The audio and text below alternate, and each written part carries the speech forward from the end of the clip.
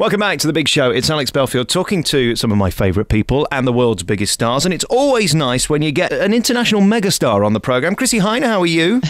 Good. And of course we've got JP there as well. How are you, mate? Very well, thanks. Very good. Now you've got this new project together and we're talking to you today from LA. And I'm not talking about Luton Airport. You're actually in the proper LA. Yeah, LA on sea. That's exciting. Tell us about your new project together then. Well, it's a collaboration. We've written this album together. It's a story about our sort of doomed relationship. We met in a party and I was going off on tour and JP sent me some songs and we got together when I finished touring, went to Cuba and really wrote most of this album there. Were you always gifted? I mean, we all know you for your unique voice and that goes without saying. I mean, certainly in this album, there's a certain timbre to your voice and a certain sound to it. Can you be trained that or was that just a God-given gift? Yeah, I'm a rock singer, you know. We're not trained. We don't take lessons. We just do our thing. So you were born doing it. And in terms of your inspirations growing up, who did you love to listen to? I know when I was 14 and started hearing the Beatles and that whole, what we called the English invasion, I didn't even know they had rock bands in England. I thought everyone was, you know, trotting around on dapple grey horses. JP, tell me about meeting Chrissie and how that happened and what you fell in love with first. Was it the voice or the person? You know, I met her at, like Chrissie said, at this bar, and we were both drunk, and it was just one of those things that I, you know, never expected to have made an album and toured the States with her at that point. But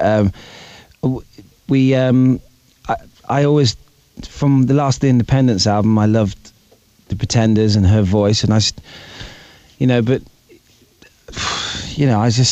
just love her as for who she is, and you know. And I love her voice too, but you know, I love her more than her voice, definitely.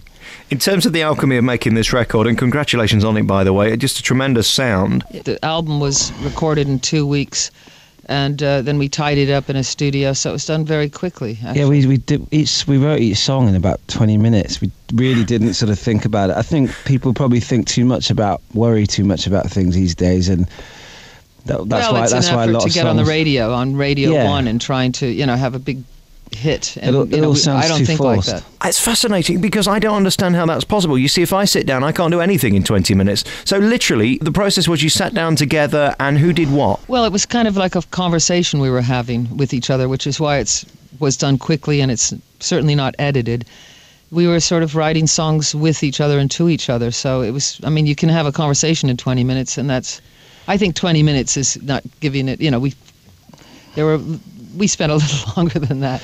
Well, I mean, the ideas, you know, came in within 20 minutes and then we'd sort of go out for dinner in Cuba and write songs on serviettes and stuff. But, you know, they were pretty much done very quickly, you know, I wouldn't say much longer. But we could see that our relationship was doomed. We got to Cuba and realized that things would have been very different had I been 30 years younger.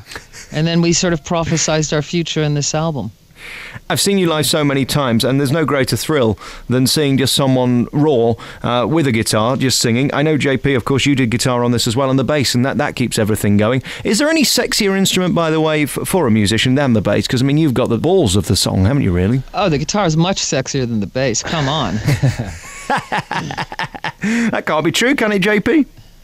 Well, I agree with her actually, but you know, I'm not a bass player. That was the first time I've played bass on demos and stuff at home, but the Vezio Bacci, who plays most of the bass, but I just played it on a few because Chrissie made me because we needed just more of a punky raw thing on a couple of the songs. So, but I love playing bass, I wouldn't call myself a guitarist, but I do. That's what I do play.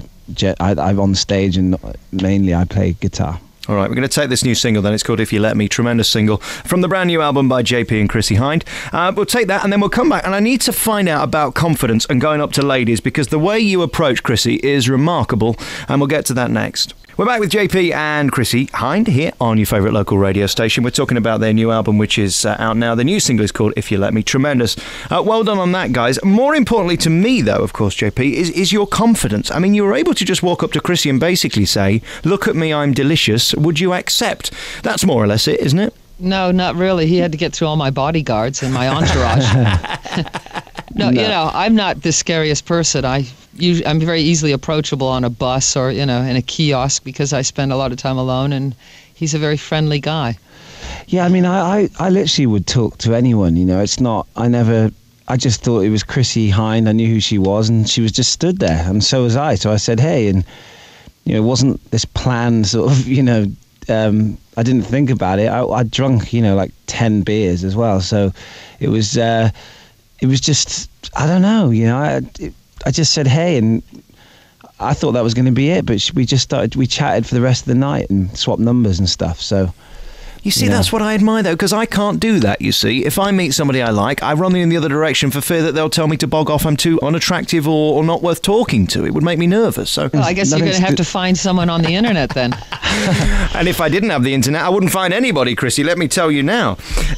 This album, I mean, I've listened to it all the way through, and I'm struggling to put my finger on how to describe it for my audience, because it's a bit rocky, it's a bit folky, it's a bit bluesy, it's a bit country-ish. What is it? It's a rock album. Rock album, yeah. So we did it also on the spur of the moment, and we didn't think about stylistically. You know, we wanted to make a rock album, of course, but it was we just did what we made these demos, and we stayed true to the demos with the band when they came in, and you know, each song just lent itself to whatever is on it, I guess, and so I guess that's why it's so diverse. But you know, just like the way we wrote them, we didn't plan any of it.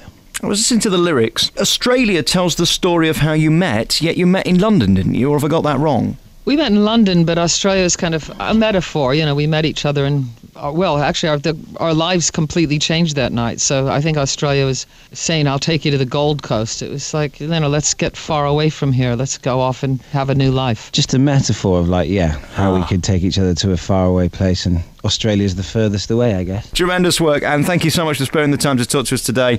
And well done on a beautiful album, beautifully produced as well. I'm always amazed when I find out these things are done so quickly, but you're saying if you've got it right and everything's in the right place, it can happen like that. Yeah, and when you've got a piano player like Sam Swallow from Guiseley in Leeds, you know, then you can't really go wrong. I had to put his name in there. He's the secret weapon. He's magic. Very nice. And it was all down to a man from Leeds that made it so perfect. I'll make a note of that. Well, you know, he's my best mate. He's a great piano player.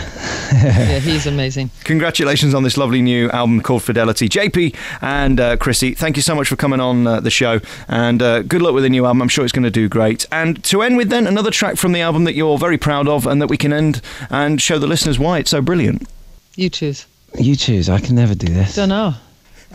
Meanwhile, we'll end with that. Thanks for talking to us, guys. Thank you. Thank you.